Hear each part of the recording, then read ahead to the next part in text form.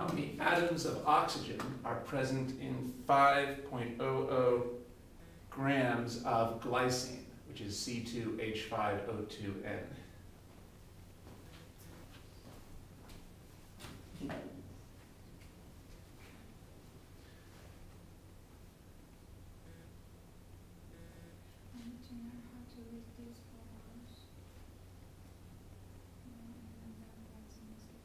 Right. Now, that's right. That's something we might work on. Although actually, there's a lot of formulas that you can't read. You just have to look them up or memorize them. So you can't figure out that this name comes from this formula.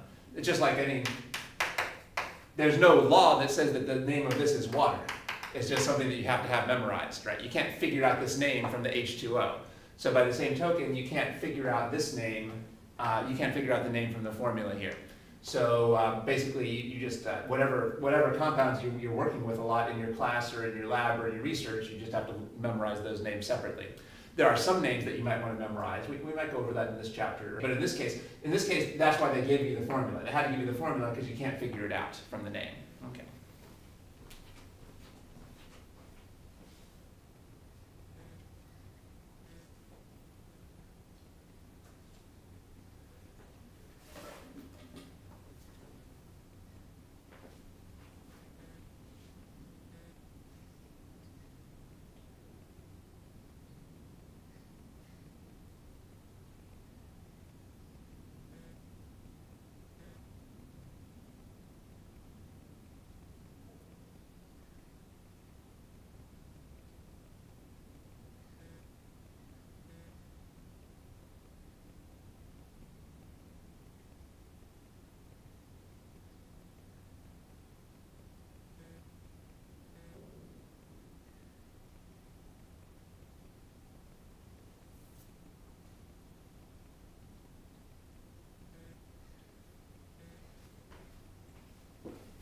Let's get a prediction. What would you predict for this problem?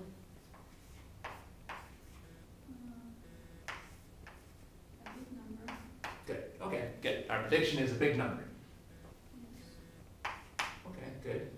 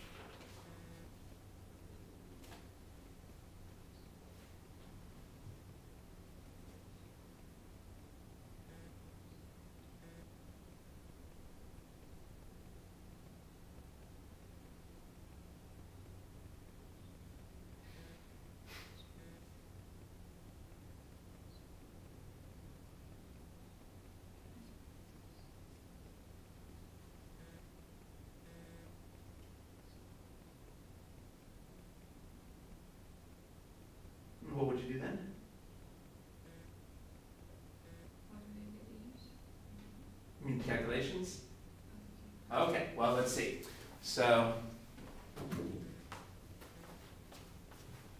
now I think you wrote down your starting units, so that's good. And I think you also wrote down the target units, so that's very good. We need to go from grams to moles, so you got this from the periodic table, so this is good. So what this was like 12 times 2 plus 1 times 5 plus 16 times 2 plus 14 from the periodic tables. That's 75. Good.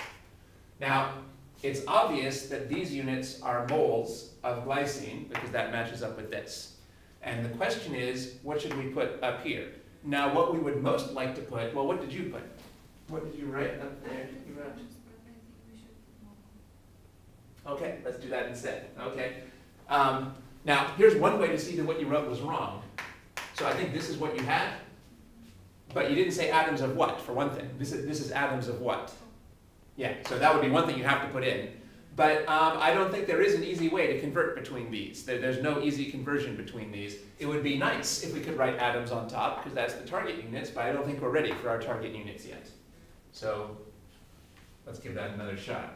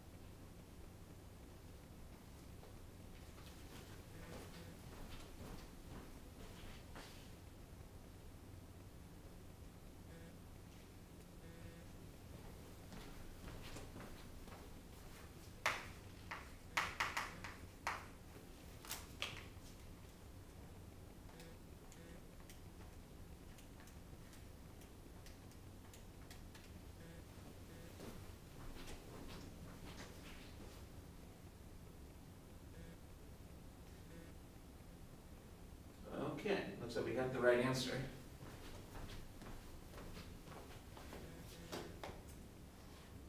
So on the top here I put atoms. Atoms of what? Oxygen. How should I write that? O2. O2 or O? So what's the symbol for an atom of oxygen? O. Yeah, not O2. O2 would be a molecule of oxygen. Now there are molecules of oxygen, but that's not what this problem is about. This problem is not about molecules of oxygen, it's about atoms of oxygen. You got that right in your answer. When you wrote your answer, you wrote it with only a single O. Well, it wouldn't make sense to use these units to figure out these units. The units here have to be the same as the units here. They have to match our target units.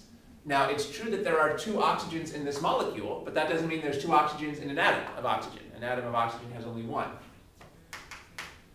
All right, and we should always use our slashes to show the things that are canceling. So we finally got this to come out right, and then this comes out to be big, which is I think what we predicted, 8 times 10 to the 22nd atoms. Okay, now this is pretty similar to the bee sting problem that we did before. So I think we made some progress, but I think you can see these are still kind of difficult. So what was the step that, let's see. So notice that when you're working these through, the easy thing is the bottom units. It's obvious what the bottom units are because the bottom units have to cancel the previous top units. So it was obvious that this had to be grams, but then we had to use our judgment to see that we could figure out moles to grams from the periodic table. But then it should have been obvious that this is moles.